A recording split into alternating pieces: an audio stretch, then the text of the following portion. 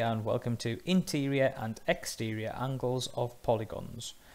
Just before we start, a quick reminder that there is a notes jotter available for this video. Just check the description below for a download link and you'll be able to work along with me as we go through the video. Okay, so what we have here are a series of polygons. Now, just to state, a polygon is any shape where all of the sides are straight. And so a triangle is a three-sided polygon, a quadrilateral is a four-sided polygon, a pentagon, five-sided polygon, and so on. Polygon is a general word for any shape with all straight sides. And we're going to look today at the interior angles. So we're going to look at the angles on the inside of that shape and what they must add up to. Now, we should already know the first couple. We should know that the angles in a triangle add up to 180 degrees. And that the angles in a quadrilateral add up to 360 degrees. But I want to show you first of all why the angles in a quadrilateral add up to 360. And it comes from triangles. If I were to take a single point on this quadrilateral and draw a line in, what I can do is form two triangles. Two triangles form the quadrilateral, and therefore what we've actually done is 2 times 180 in order to get the interior angles. So with a pentagon, with a five-sided shape, I want to do the same. I want to take a single point and draw lines in two other corners and see how many triangles I form. Well, there are, in this case, 3 triangles, and therefore I need to do 3 times 180 to find the interior angles. And if I do that, I get 540 degrees. And so a pentagon includes 540 degrees on the interior. With the hexagon, exactly the same process. From a single point, 1 line, 2 lines, 3 lines. I've produced 4 triangles this time, and so because it's 4 triangles, I'm going to do 4 times 180, and if I do 4 times 180, I get 720 degrees. So the angles in a hexagon must add up to 720. A heptagon has 7 sides, and all I'm going to do here is I'm going to draw in each of my lines again in order to form some triangles. How many triangles does it take to create a heptagon? Well, that is 5, and so for a heptagon I'm going to do 5 times 180, and if I do 5 times 180 I get 900 degrees. So the interior angles of a heptagon will be 900 degrees. Now, in maths, we always like a general rule. How can we find an answer in any situation that we might find ourselves? Well, if we have a look here at what we've been doing. So in a triangle, we did 1 times 180 because there was only one triangle. Then we did 2 times 180 for a quadrilateral, 3 times 180 for a pentagon, and so on. So each time, what we've done is we've gone up by 1 triangle. So every time we add a side, we have an extra triangle. But how can we work out what that number is that we're going to multiply by 180? Well, I want to just compare the number of sides with the number of triangles. So there were 3 sides, 1 triangle. 4 sides, 2 triangles. 5 sides, 3 triangles. 6 sides, 4 triangles. 7 sides, 5 triangles. What is the connection? Well, all we've done is we've subtracted 2. So with the number of sides, we've taken 2 away and we get the number of triangles. And so we have a general rule that we can actually use. If we want to know the sum of the interior angles of any side, any number of sides of the shape, well, we do n, take away 2, times 180, and n is just the number of sides. And so I can use that to find any shape. If I had a 12-sided shape, well, that would be 12, take away 2, multiply by 180, and so that 12-sided shape will be 10 times 180, 1800 degrees. And so next we're going to look at the exterior angles of a polygon, and in this case we're looking at regular polygons. So a regular polygon being any shape where all of the sides are straight and they are all the same length. And so we're going to begin with the Pentagon, which is the building in Washington DC, and we're going to take a walk around that building. So we're going to begin right here at the front door, and we're going to walk all the way around the building and see what happens. So first of all, we would have to walk straight forwards. And when we got to the end of the building, at this point, we would need to turn around in order to keep walking in this direction. So we'd walk straight and then turn, and we would keep going. So we do the same again. We walk straight forwards, get to the end of the building and turn around. Walk straight forwards and turn. Walk straight forwards and turn. And walk straight forwards and turn. And we would end up back where we started. Now in total, what have we actually done there? Well, as we walked all the way around that building, we have done a full turn.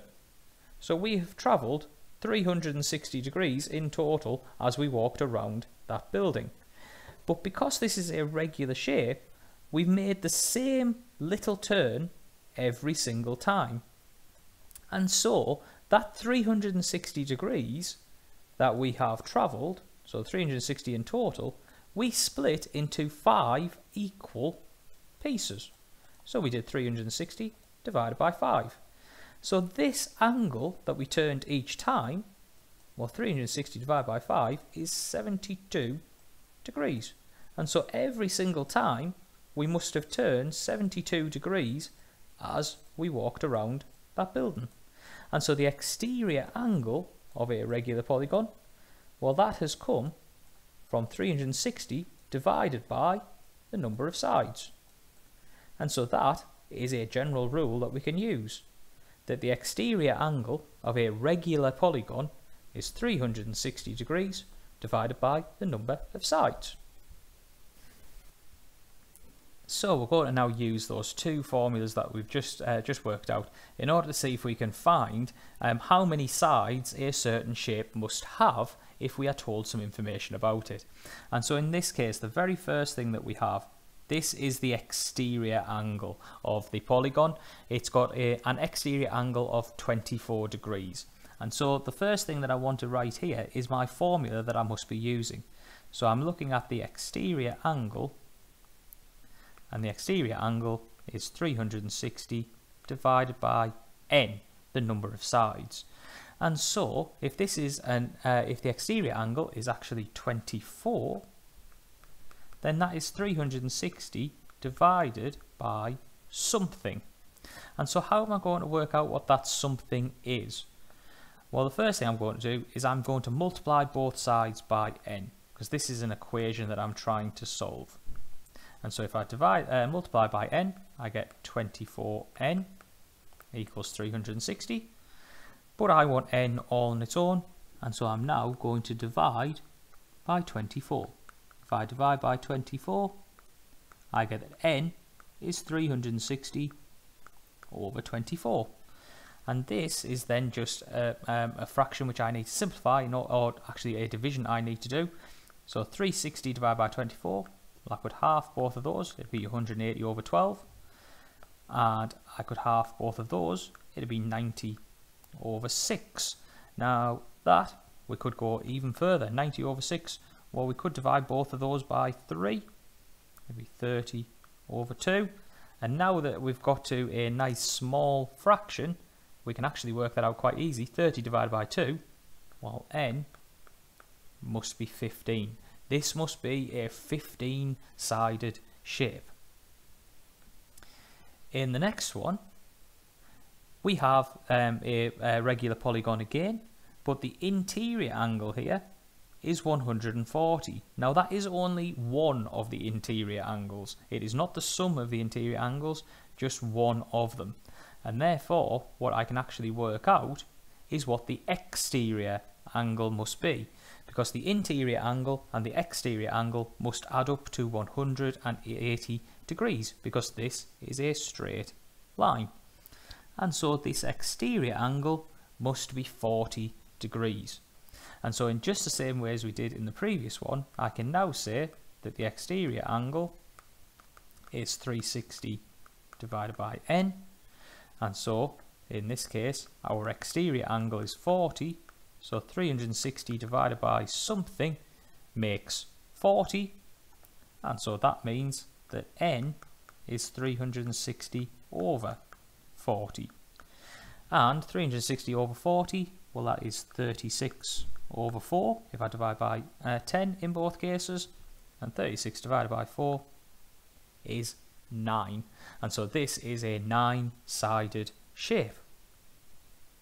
The last question is about the interior angles, and so the sum of the interior angles of a polygon is 2520 degrees. How many sides does it have? Now again, in this case we have a rule. We know that the sum of the interior angles is n take away 2 times 180. And so if we know that the total is 2520, and that is n take away 2 times 180, well, what we need to do is we need to solve this in order to find n. So I'm going to divide by 180 on both sides. So 2520 over 180 must equal n take away 2. So I'm going to do this one without a calculator. So first thing I'm going to do is divide by 10. It's give me 252 over 18. And then if I actually, if I just half both of these numbers, well, that's going to give me 126 over 9. And then all I want to do here is work out what 126 over 9 would be. So let's just do a division. So 9 goes into 1 0 times, 9 goes into 12 once with 3 left over, and 9 goes into 36 4 times, and so this is 14. 14 is n take away 2, so we've just got one last stage left. To find the number of sides that the shape has, I will need to add 2, and so this shape must have 16 sides. And we're going to end with the exam question. It came from the Edexcel paper in June 2017, and it was on both the foundation and higher paper 3. And so it tells us in the diagram, AB, BC and CD are 3 sides of a regular polygon. Now that is an important word, regular. They're telling us that so that we know that all of the sides are the same length in that shape and all of the angles in that shape are the same size. Show that polygon P is a hexagon. You must show your working. So in this case we've been told that we have a square and another square. So the very first thing that I want to be thinking about here is, what do I know about a square? Well, I know that in a square the angles are 90 degrees, and that is going to be very helpful in this question. So we know that each of those is 90 degrees. We then have a regular 12-sided polygon. So what I want to know is, if I had a 12-sided polygon, what would this angle on the inside be? Now we have a couple of ways that we could do this. We could think about the sum of the interior angles in order to do that, or we could also think, if this is a regular polygon, I can think about exterior angles. And I would always try and use exterior angles if I can, because the exterior angle rule is always just the same, 360 divided by the number of sides. And so 360 divided by 12, well, that would be, if I do it as a fraction here instead, so 360 over 12, well, that is going to be 180 over 6. It's going to be 90 over 3. It's going to be 30 degrees. And so this angle here must be 30. If I know the exterior angle, then I can work out the interior angle, because the interior angle must make 180 degrees with that angle. So 180 take away 30 is 150 degrees. And so now, if we have a look at this diagram, I can say at this stage that this angle here is 150 degrees, that this angle is 90 degrees, and this angle, well, it must make up 360 degrees in total. So 90 plus 150 is 240, 360 take away 240 is 120, and so this angle here must be 120 degrees. Now the question asked us to show that polygon P is a hexagon, and so for us to do that we need to show why that 120 degrees relates to a hexagon. Well, if I want to find the exterior angle of a hexagon,